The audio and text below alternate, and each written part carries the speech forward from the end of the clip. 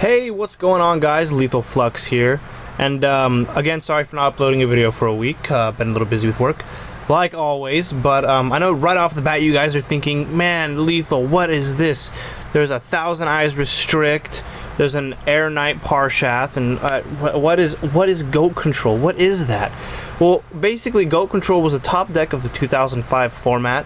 You're going to be noticing a lot of banned cards, including 1,000 Eyes Restrict, Premature Burial, Pot of Greed, all that good stuff, and lots of more. And basically, me and my team decided to build, or a lot of people actually, we just have Goat Control decks is what the deck was called, and you'll see why in a few minutes. But we decided to have, take a break from the competitive scene of Yu-Gi-Oh! And just go back and reminisce into the year of 2005. I didn't play during this format, but man, is it fun. I remember when these cards were legal and there was no ban list, and playing with these is so great, and going back and actually having to think about your plays. And there's some things that are combo based, but a lot of the things just are just amazing. And it's a really fun deck to play with just you and your buddy or something, if you decide to want to build Goat Control now by viewing this video. So yeah, it's awesome, and it's really fun just to get away from the competitive scene once again. So without any further ado, let's go into the deck profile. I will be explaining some cards, because I don't know if a lot of you know what the cards do or why they were ran in the Goat Control format, but you will be hearing nonetheless. So let's get into the main deck. Now this right here is a Air Knight Parshath. So Air Knight Parshath was used when your opponent had scapegoat tokens, or when your opponent would set anything. 1900 back in the day was a really big deal. So the thing was with this is it can pierce. It did piercing damage, and whenever this inflicted damage to your opponent, you drew one card. And guys, advantage was huge back in 2005. It was so hard to gain advantage, even though there was cards like Heavy Storm that were still legal and was legal all the way up until now. But gaining card advantage and drawing cards was huge off of, let me zoom in real quick. There we go. Oh, a little too far. Alrighty. The fact that this did piercing damage and it was 1900 was just a really big deal. It was one tribute, which wasn't a lot. It was amazing for back in the day. Nowadays, a card like that wouldn't be ultra rare. It would just, I don't know. But Air Knight Parshath was an amazing card for the Goat format. A lot of people run one. I decided to run two, but it's all up to you guys. And a card that just recently made a return on the ban list is Magician of Faith. Two of these because you run Tsukiyomi in the deck. Really easy to abuse all of your really overpowered spell cards in the deck, which is also why a lot of people main decked Nobleman of Crossout, which I main deck as well in the Goat Control format. It's a really fun deck to play. So yeah, Magician of Faith, flip, get a spell. Easy stuff, guys, easy stuff. Next, what I was just talking about is Tsukiyomi. This card was really good back in the day.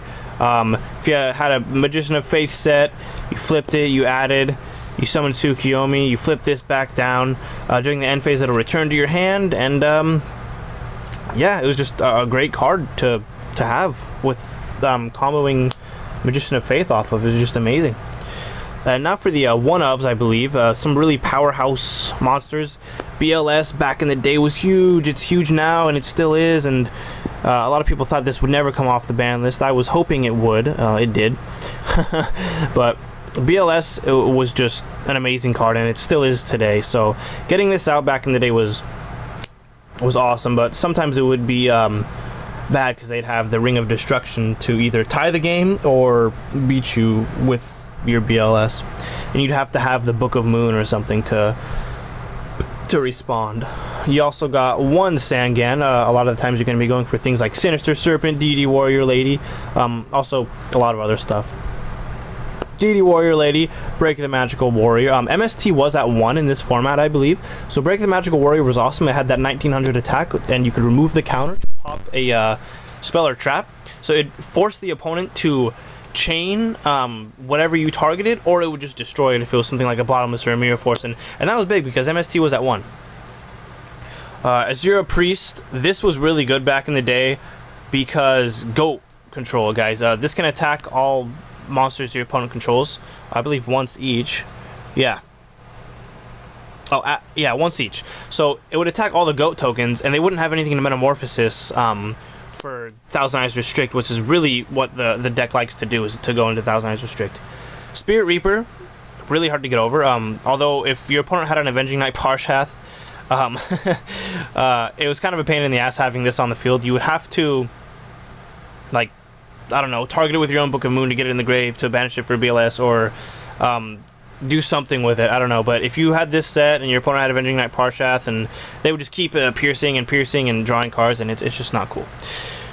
Tribe Infecting Virus. This card was pretty good back in the day too. Good monster removal. Sinister Serpent for the Tribe Infecting Virus. Graceful Charity. A lot of other. Some people ran. I forget. Trap cards that made you discard to destroy stuff. Xerion Universe. The thing was, this was you can make it minus 400 attack points, and it did piercing damage, so once again for the goats. And it also had that 1900 defense for Avenging Knight Parshath, so it couldn't get over. So Parshath could not get over Xerion Universe, which I'm assuming was also a Nobleman Crossout target. Because if you set a monster, a lot of the time, well, good players won't Nobleman of Crossout it if it's like, they check your graveyard and stuff, I don't know. But like I said, I didn't play back in the day, but I'm just going based off of assumptions and my knowledge. So Xerion Universe was just good because I had the 1900 defense, it could pierce, and you didn't have to tribute for it. So it was really good. It was also a dark for BLS. That's it for the monsters. And a very interesting monster lineup. I'm hoping you guys enjoy this deck profile, because I love playing it. Onto the spells. Triple Metamorphosis. So, what you would do is you would activate Scapegoat, and then you would use the tokens to go into Thousand Eyes Restrict to suck up your opponent's monsters, or you could use Metamorphosis for other things in the extra deck. And by the way, the extra deck was an unlimited number. It wasn't just 15. You could have as many cards in the extra deck as you liked. So yeah, Metamorphosis, really good. Probably the main point of the deck. Sorry if this is a long video, guys. There's just a lot to explain. 3 Scapegoat. The deck is Goat Control. I think you guys all know what Scapegoat does, so no need to further explain that. 2 Book of Moon. I don't remember if Book of Moon was at 2 or 3 in this format. I believe it was at 3. Correct me if I'm wrong, but Book of Moon was really good because it, like I said, it counteracted against Ring of Destruction. Also, it was just a really good card to you could use it on your own Magician of Faith to get your spells back, or you could use it on your opponent's attacking monster to stop them from attacking. But nonetheless, Book of Moon was a really good card back then, and still is now, which is why it's at 1. Like I said, you had the main deck, the Nobleman of Crossout, for things like sometimes people would set Sinister Serpents so they could just have it in the graveyard, and if you Nobleman of Crossout a Sinister Serpent, it's banished, which is really good because there was no way, at least I don't think there was no way, to get banished cards back back then. And if you Nobleman of crossed out something, it was gone. So mainly people wanted to use this on Magician of Faith, even though it would get rid of their Magician of Faith too. But your opponent didn't have a Magician of Faith, which was really good. So 2 of those, because everybody ran Magician of Faith. 1 enemy controller. It was really good back in the day to econ a Sinister Serpent, take one of your opponent's monsters, and then tribute that monster for something like an Avenging Knight Parshath. It could also have put something in the grave, or I don't know. Like I said, the 1 MST, and here's where things get awesome. Here's where I really like this this deck, and why I decided to build it, is because it took me back to where you could play anything you wanted. Pretty much. There was a ban list. I think it was like Yatagarasu, Chaos Emperor, Dragon, Witch of the Black Forest was banned, I believe, but yeah. Premature Burial. Yes, Premature Burial, pay 800, special summon a monster from the graveyard.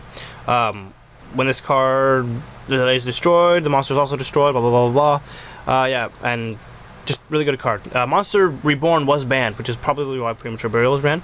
Snatch Steal was an amazing card, because you could Snatch Steal your opponent's monsters and then Book of Moon your own monster, or flip it with Tsukiyomi. Snatch Steal would fall off, and you wouldn't have to give your opponent the 1,000 life points, and I believe that's how the ruling goes.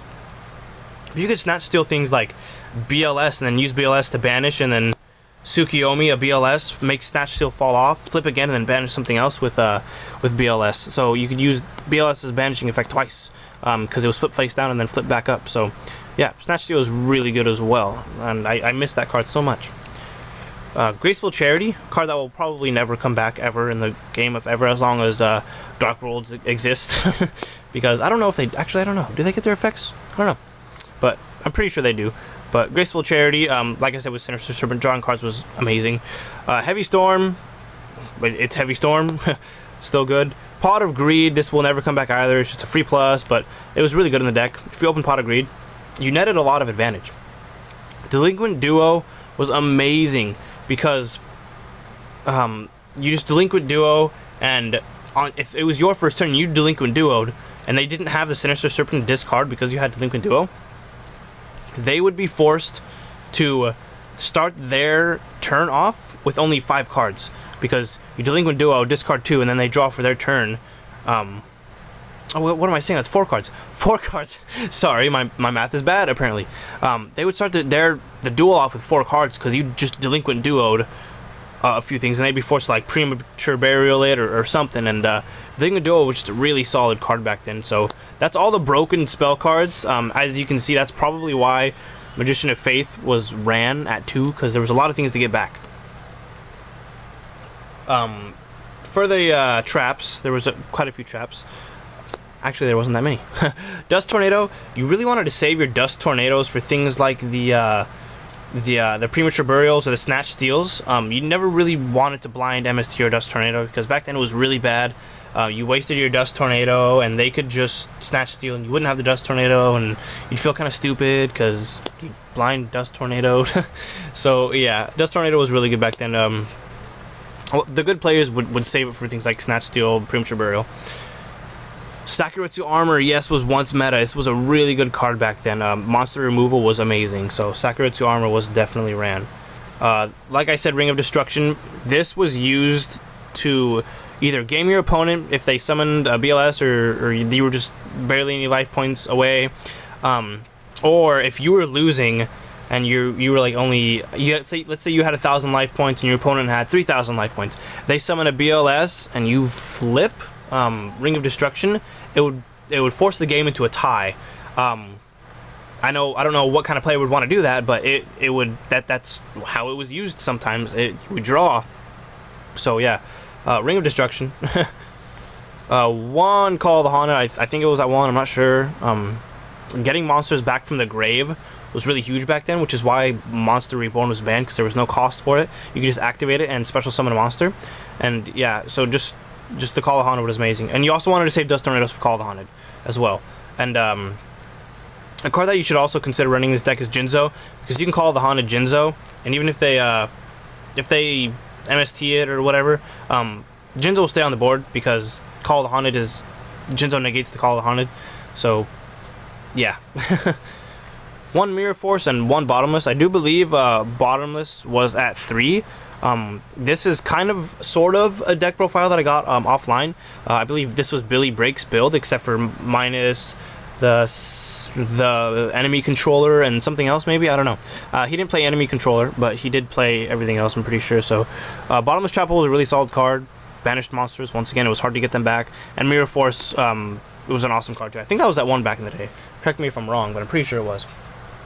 The most important part of the deck. Let's get into it. You had 3,000 Eyes Restrict. This was the card you wanted to go into. This was what you wanted. This was the main purpose of the deck, which is why it went 3 Goat Control. I mean, 3 Scapegoat and 3 Metamorphosis, because you wanted to summon this and suck your opponent's monsters up, so they couldn't attack, but you could. Overall, this card was just really awesome. You could Book of Moon it. The attachment would fall off. You could flip it up and steal something else when it was flipped up, because it's, I don't know, awesome like that. So yeah, 1,000 Eyes Restrict. I don't know if this came back. I don't know how much of an impact it would have on today's game, because Metamorphosis is banned. So yeah, the rest of the extra deck is kind of irrelevant, because you didn't really usually go into anything else. You had your level 5s like Dark Balter the Terrible for your Avenging Knight Parshaths. You could use Metamorphosis, or use Metamorphosis to tribute Avenging Knight Parshath to get a Dark Bolt of the Terrible out. This negated normal spells by paying 1,000 life points, I believe. Yeah, 1,000 life points to negate normal spells. So you can negate the Pot of Greeds, the Graceful Charities, and other things like that. But you couldn't negate things like Book of Moon or what is it? A Snatch Steal, Premature Burial. You can negate Nobleman Across that, which was pretty good. You can negate Metamorphosis, which was also really good. But then again, it was 1,000 life points, and 1,000 life points was a lot back then. The Last Warrior from Another Planet. Oh, there's another 5. Well, Reaper on the Nightmare. You could attack directly, discard cards. Yeah, it was good. Good with Premature Burial and all that stuff. But the Last Warrior from Another Planet, I believe this was ran because people cited Sacred Phoenix Nephthys. And if you cited in your Sacred Phoenix Nephthys, I think you could do that. This card was really solid back in the day. I'm not really completely sure, but it was in the deck profile, so I just took it and put it in here. So yeah, really good card. And guys, that was the Goat Control deck profile.